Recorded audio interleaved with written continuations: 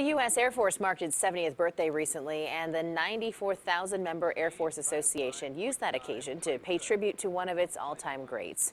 The Lifetime Achievement Award presented to 95-year-old Clarence Bud Anderson, a World War II triple ace and lifelong Auburn resident. CBS 13's Ed Crane paid a visit to the home of the man Chuck Yeager called the best fighter pilot I ever saw. He was a farm boy from Newcastle who had flown a few times in a Piper Cub, and when the attack on Pearl Harbor ushered in World War II, the Army Air Force got a bargain.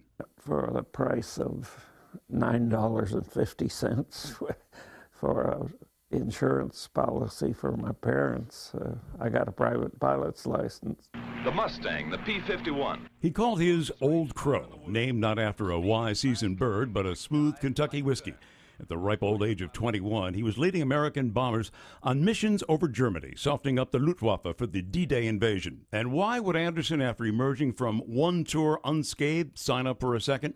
I miss being with the guys, and that's why I did a second tour.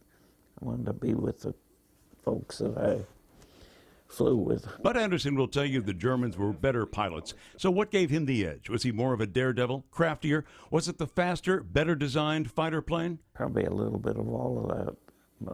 Maybe a lot of luck thrown in. Vietnam-era pilot Tom Dwelly, a longtime friend, always wondered why Anderson is credited with not 16 kills, but 16 and a quarter. Seems a lone German plane had the misfortune of running into Anderson's P-51 and three of his pals. He said, I rolled in on him, I got hits. And he turned to two and said, did you get hits? Yeah, I said, I got some hits, and went to three. Did you get hits? Yeah, I got hits too. And number four, did you get hits? Yeah, I got hits too. And boom, he went down, so we'll split it 4 ways. 2 tours of duty, 116 combat missions, and 16 and a quarter kills. Clarence Bud Anderson, a standout in a generation that time is whittling away, but a generation that history and America will never forget. First off, he looks great. Yes. And imagine sitting and having lunch with him. I mean, that would be a great, great time. The stories that he could tell, the memories, the recounting, even those stories right there, are incredible. Yeah. Ed, thanks for that report. Yes.